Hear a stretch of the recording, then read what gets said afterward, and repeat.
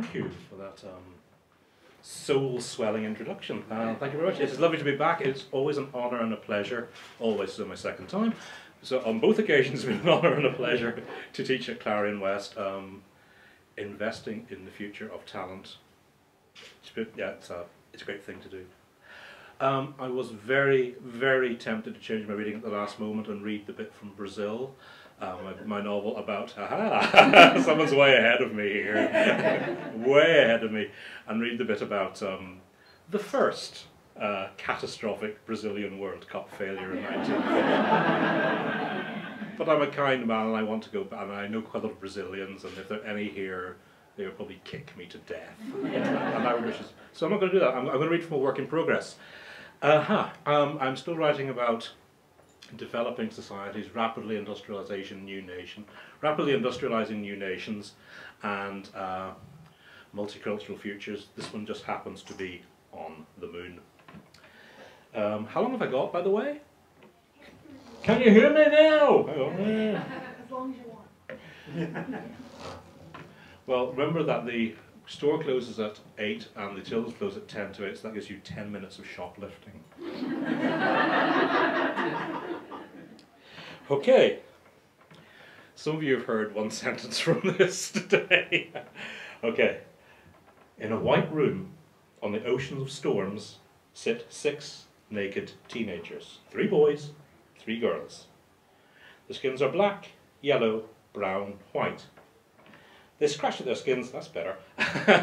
They scratch at their skins constantly and intently. Depressurization dries hide and breeds itches. The room is tight. A barrel barely large enough to stand up in. The kids are wedged onto benches facing each other, thighs pressed against their neighbours, knees touching those opposite. There is nowhere to look and nothing to see except each other, but they're shy of eye contact. Too close, too exposed. Each breathes through a transparent mask. Oxygen hisses where the seals are inexact. Just below the window on the outlock door is a pressure meter. It stands at 15 kilopascals. It's taken an hour to bring the pressure this low. But outside is vacuum. Lucasinho leans forward and once again looks through the small window. The destination gate is easily visible. The line from him to it is straight and open. The sun is low, the shadows are long and profound, thrown towards him. Blacker on the black regolith, they could conceal many treacheries. Surface temperature is 120 Celsius, his familiar had warned. It will be a firewalk. Firewalk? An ice walk. 7 kilopascals. Lucasinho feels bloated, his skin taut and unclean. When the meter reads 5, the lock will open. Lucasinho wishes his familiar was with him. Gingy could have dialed down his racing heart, stilled the twitching muscle in his right thigh. His eyes catch those of the girl opposite him. She is an Asamoah. Her older brother sits beside her. Her fingers twist an amulet around her neck. Her familiar would have wondered about that. Metal can flash well to skin out there. She might wear the mark of Onyame as skin tissue, as scar tissue forever. She gives him a fractional smile. There are 6 naked, good-looking teenagers pressed thigh to thigh, but the chamber is a sexual vacuum. Every thought is turned to what is beyond the lock. 2 Asamoahs, a Sun girl, a Mackenzie girl, a scared Vorontsov boy hyperventilating, Lucasinho Alves Maldeferro Arena de Corta. I practiced that. Lucasinho is hooked up with all of them except the Mackenzie girl. Cortas and Mackenzies don't hook up. And Abena Manu Asamoah, because her perfection intimidates Lucasinho Corta. Her brother, though, he gives the best blowjobs. 20 metres, 15 seconds. Gingy has burned those numbers into him. The distance to the second lock, the time a naked human body can survive hard vacuum. 15 seconds before unconsciousness, 30 seconds before irreversible damage, 20 metres, 10 strides. Lucasinho smiles at handsome Abena Asamoah. Then lights flash red. Lucasinho is on his feet as the lock opens. The last breath of pressurization shoots out of him, so it shoots him out onto the ocean of storms. Stride 1. His right foot touches the regolith and drives every thought from his head. Eyes burn, lungs blaze. He is bursting. Stride 2. Breathe out, out. 0 pressure in your lungs, Gingy said. No, it's wrong, it's death. Breathe out or your lungs will explode. His foot comes down. Stride 3. He exhales. The breath freezes on his skin, the water on his tongue, the tears in the corner of his eyes are boiling. 4. Abena Asamoah streaks ahead of him. Her skin is grey with frost. 5. His eyes are freezing. He daren't blink. Eyelids would freeze shut. Blink is blind. Blink is dead. He fixes on the far lock, ringed with blue navigation lights. The skinny Vorontsov boy passes him. He runs like a madman. 6. His heart is panicking, fighting, burning. Abena Asamoah throws herself into the lock, looks around as she reaches for the mask. Her eyes go wide. She sees something behind Lucasino. Her mouth opens in a silent cry. 7. He looks over his shoulder.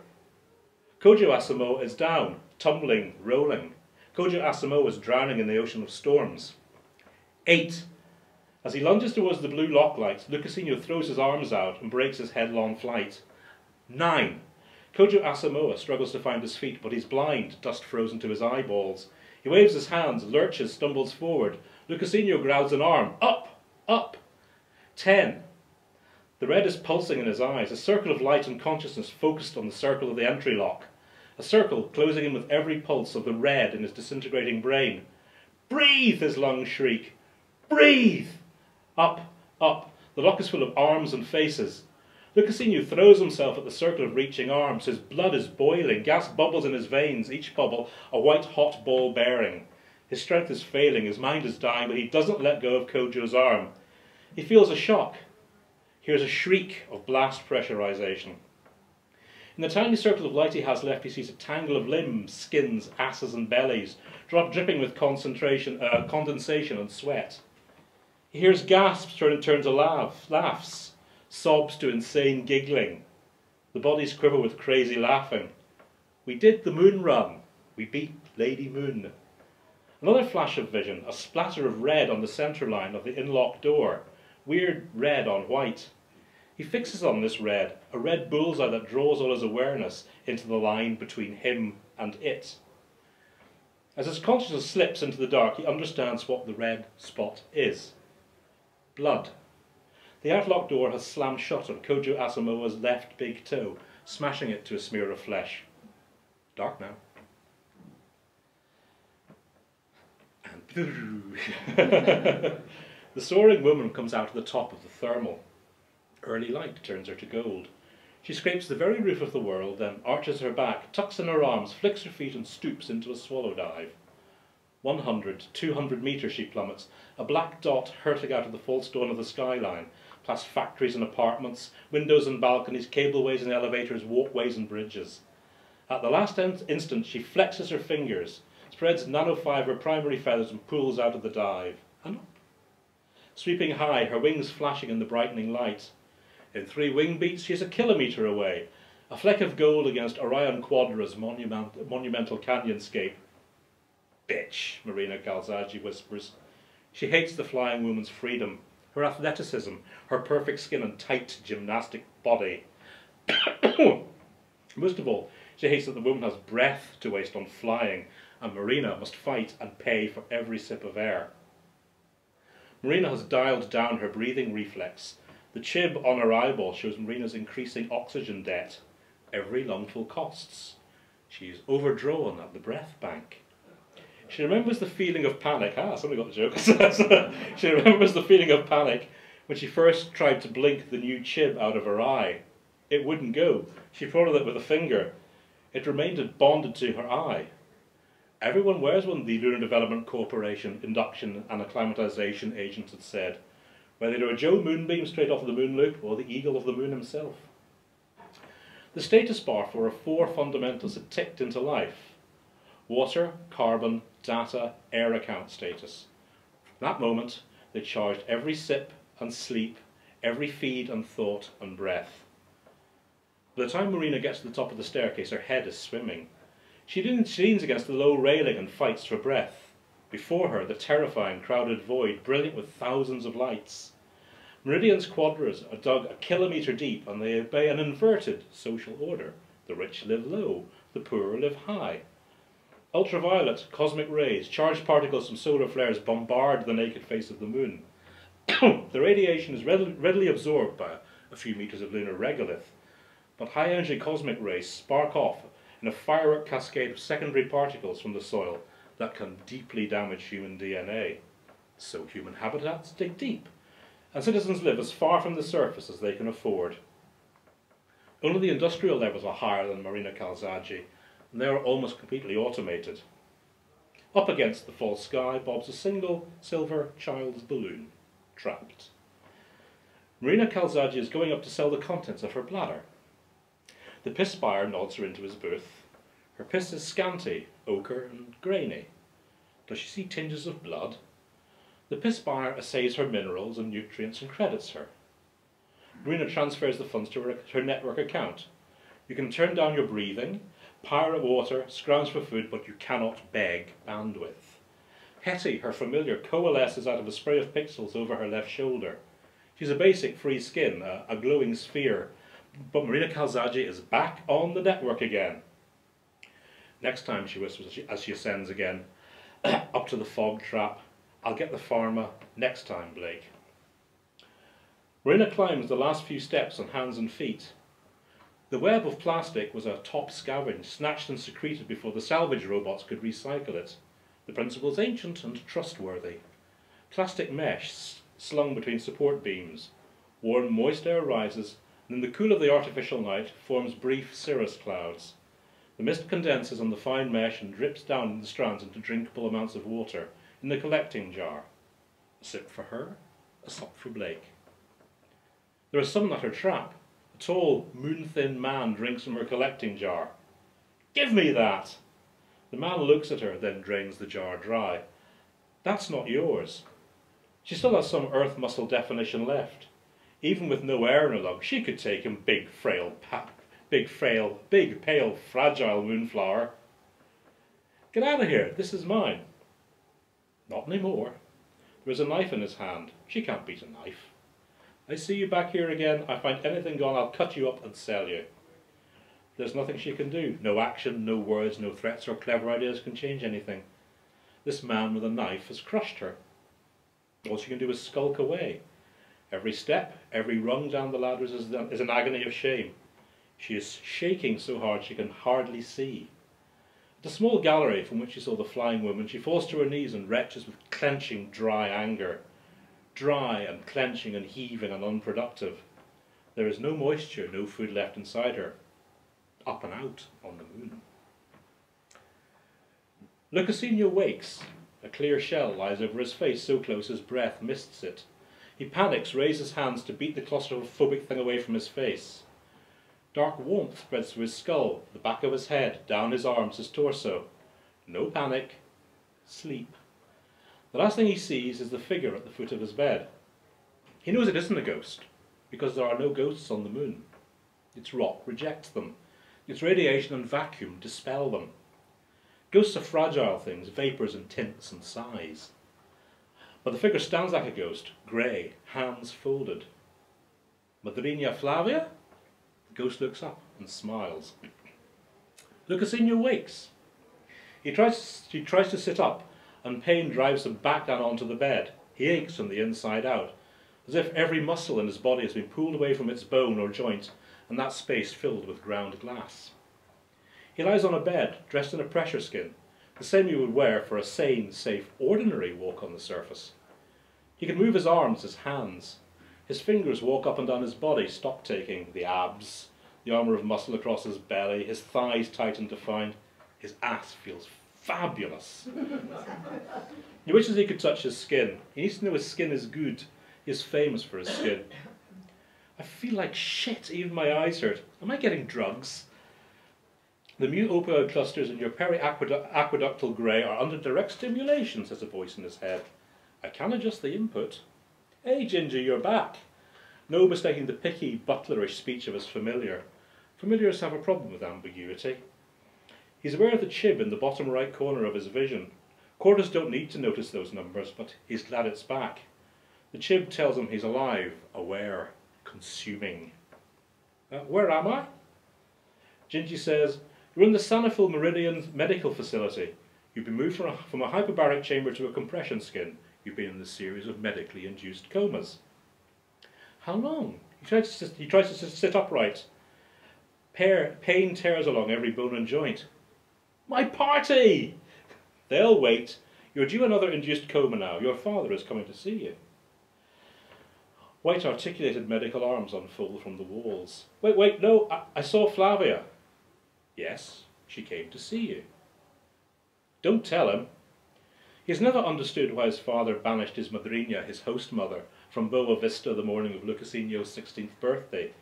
He just knows that if Lucas Corta learns that Madrina Flavia has been there, his father will hurt her with 100 spitefulnesses. I won't, says Gingy.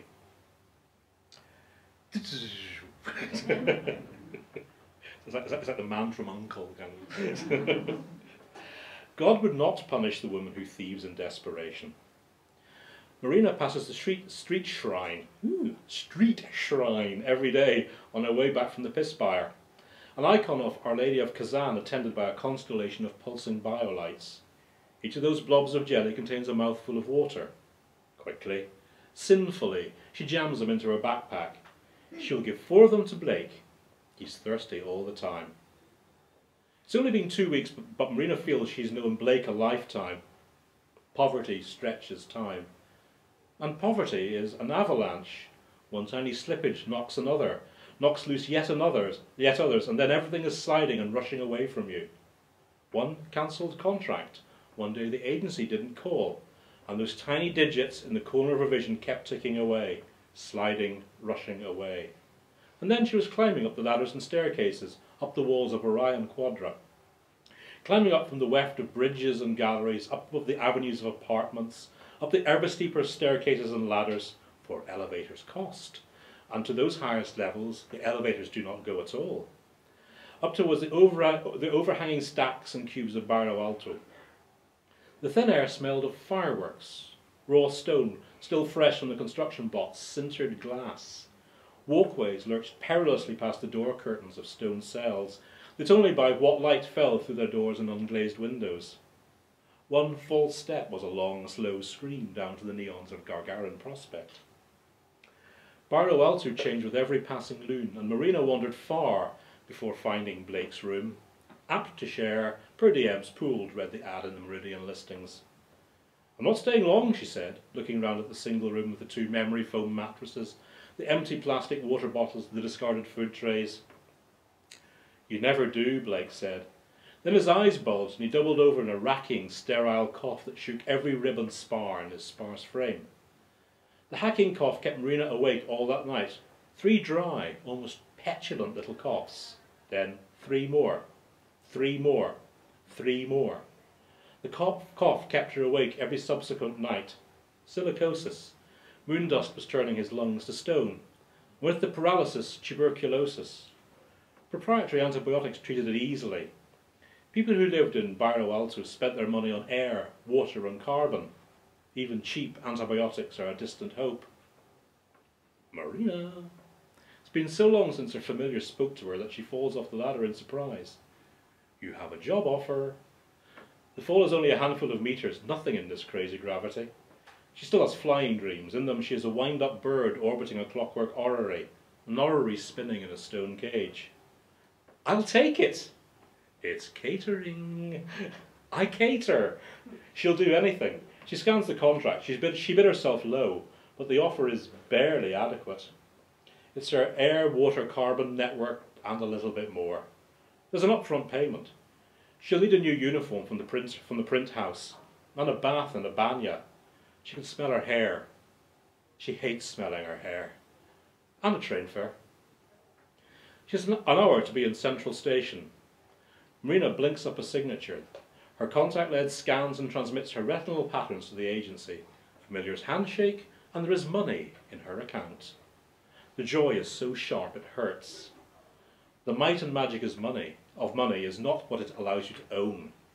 It is what it allows you to be. Money is freedom. Take it up, she says to Hetty. Restore defaults. Instantly the tightness in her lungs releases. Exhaling is wonderful. Inhaling is an exaltation. Marina savours the meridian perfume, electricity and gunpowder and sewage tang and mould. And when she gets to where the breath should end, there's more. She draws deep, but time is tight. To make the train, she'll have to take the 15A elevator, but that's in the opposite direction to Blake's place. Elevator or Blake? There's no decision.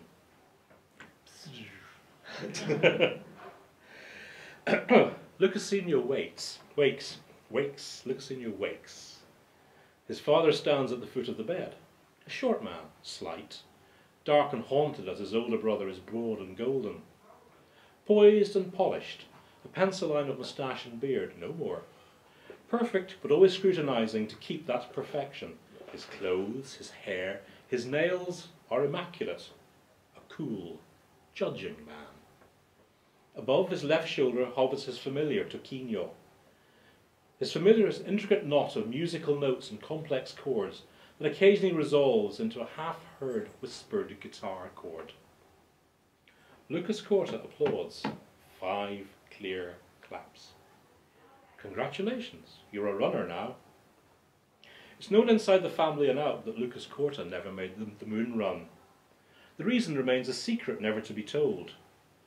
Lucasinho has heard that people who pry are punished badly. Lucasinho swings off the bed. The medical bots have removed the pressure skin. He lightly brushes fingertips down his skin. It's fit and tight and like love to the touch. Emergency team room, ophthalmics, pneumothoracic specialist, higher of hyperbaric chamber, higher of pressure skin, O2 charges, his father says. The white walls open around Lucasinho. Robot arms unfold with offers of clothing. Transfer from Meridian to Boa Vista. I'm at Boa Vista? You've a party to go to, a homecoming for a hero. Make an effort. Try to keep your cock out of someone for 5 minutes.